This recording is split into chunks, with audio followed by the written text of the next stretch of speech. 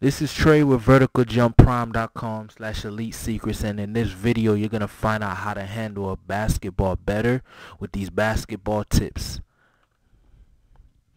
Alright, first off, I want to let you know that handling a basketball is not hard. It's actually pretty easy, but it becomes easy after that initial training that you put in, doing ball handling drills, dribbling the basketball all the time, playing a lot of basketball. Once you do that, you'll get to the point where dribbling the basketball is easy, right? So if you want to handle a basketball better, you have to answer this question. Can you handle the basketball against tough defense? If you ever struggle to dribble the basketball because of a defender, then that means you can't handle the basketball against tough defense. Once you master dribbling the basketball, you will never struggle to dribble the basketball ever again. When you have the basketball in your hands, it should scare the heck out of your defender. The reason being that you should have the ability to break their ankles into pieces, right? So test yourself. Here's how you handle a basketball better. Test yourself, figure out what you struggle with, and then figure out how you can fix it. Let's say you struggle at dribbling with your left hand. You would then need to do some drills and exercises that address your inability to dribble efficiently with your left hand.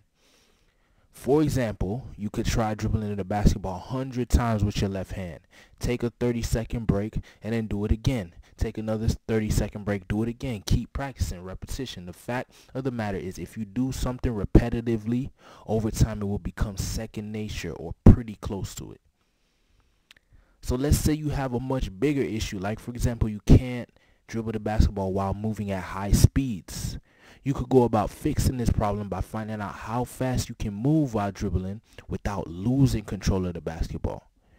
You can go to the nearest local basketball court and start at one end of the court, so at one baseline, then sprint down the court as fast as you can while dribbling the basketball and try not to lose control. If you see that you're losing control, then you know where your limit is, how fast you can run while dribbling the basketball, so you know you need to practice that. Keep doing this until you feel comfortable dribbling the basketball while running at higher speeds. So repetition, just do whatever you having problems with, keep doing it until it becomes second nature. Fixing certain problems can take days, weeks, or even months, but it depends on your work ethic. If you're doing exercises and workouts that address the dribbling problems you may have, you will see improvement. Once you fix your ball handling issues, you will begin to handle the basketball better. Anytime you notice something about your dribbling that you want to improve on, you should now know what to do. Like I said before, just do drills and exercises that address the situation. Now, you need to start doing the right ball handling drills that will transform your handles.